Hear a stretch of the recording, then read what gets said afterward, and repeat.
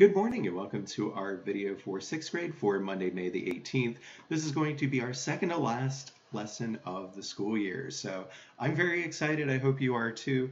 Let's go ahead and take a look at what we're working with. And so one caveat as we start this lesson, if you have your own sets of data, especially if you are someone that is not one of my students, take a lot of this with first two pages with a grain of salt, because if you did your own activity and you have different results than what I have, then there may be some differences for some of the things. Some of the things will hold true, and we will talk about those. So here would be the values that I went ahead and wrote down that I'm going to factor in for everything. So if you need to pause the video at any point so you can go ahead and get caught up with that, please by all means do so.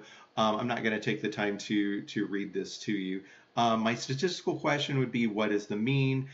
We are going to answer that on the next page, but this would be the answer for that. And so to start with, what we would do is go ahead and represent our data either in a dot plot or a histogram. I chose to do both. So you're going to see the dot plot on this page. As I move to the top of the next page, we are going to see the histogram that I did. And so they're both going to be kind of similar, but we could say different things for each of them. How will you label your graph? Now, for the dot plot, it makes perfect sense to go ahead and represent every single thing. If we're making a histogram, then we are not going to do that, because if we give every single value, we don't technically have a histogram. We just have a bar graph. And so the range being included in there is what makes it a histogram more than a bar graph. So let's go ahead and take a look at these. So are there any clusters?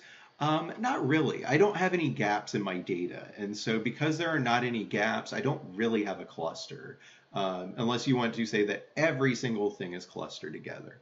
Are there peaks in the data? Yes. So if I'm looking at this, my peak would be for my number of people that have 1 and 2 pets.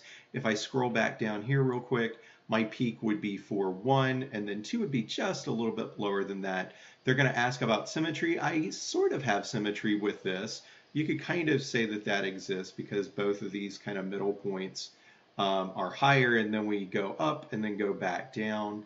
I have more symmetry in this than I would for the other. The next thing they want us to do is find the mean, the median, and the mode. My center between my 10th and 11th data point is right here. I would take the average of both of these, and that's going to give me a median of 1. And my mode, my most frequently repeated number, would be 1. And we talked about that already. So here is an example of using a box plot. This would be a time that I would not want to try to use a box plot to represent my data. And if you are looking at the one that I have on the screen, you're like, wait, where's the part in the middle? That is the reason why.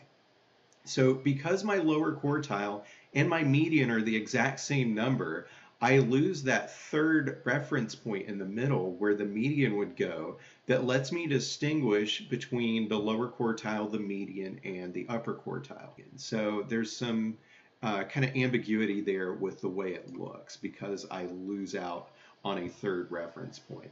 It does great for showing our total range, which we could go ahead and calculate as being 4. Our interquartile range, again, really easy to calculate, but we lose that measure where the center actually should be, if it's actually here or here. What measure of center do you think best describes the data? Well, if we look, and 2 of the 3 numbers are the same, but I do have enough people that have more than 1 pet that I think the mean would be better for representing our center. If you are doing your own set of numbers, you may have something completely different that works. Does the interquartile range or the range best describe the data? I would suggest probably the interquartile range because we're more compact.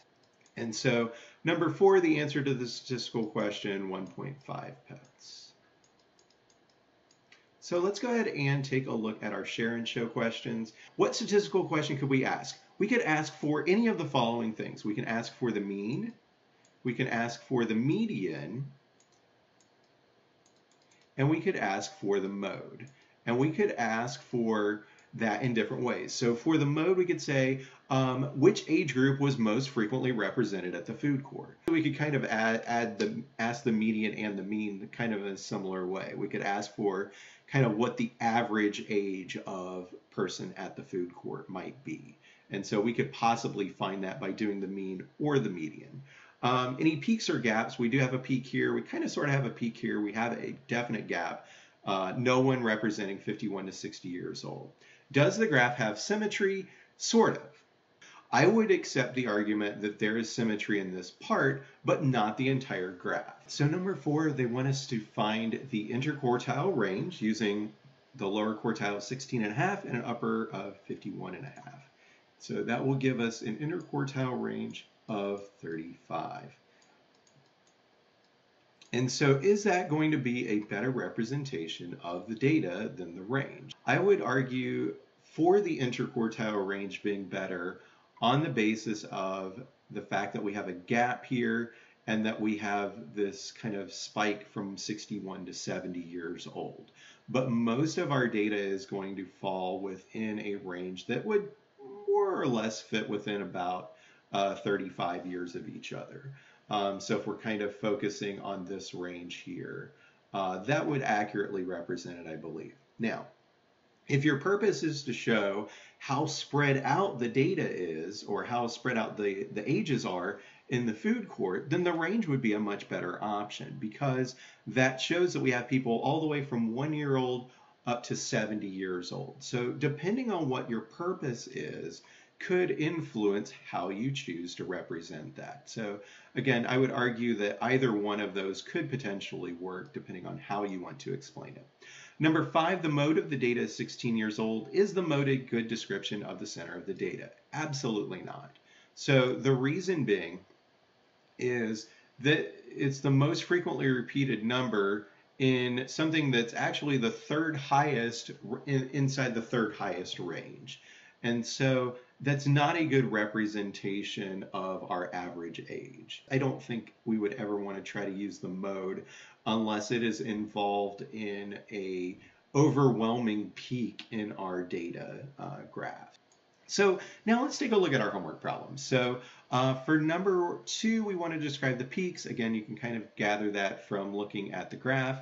Describe any gaps. Hopefully nobody puts anything for that because there are no values of 0 for this.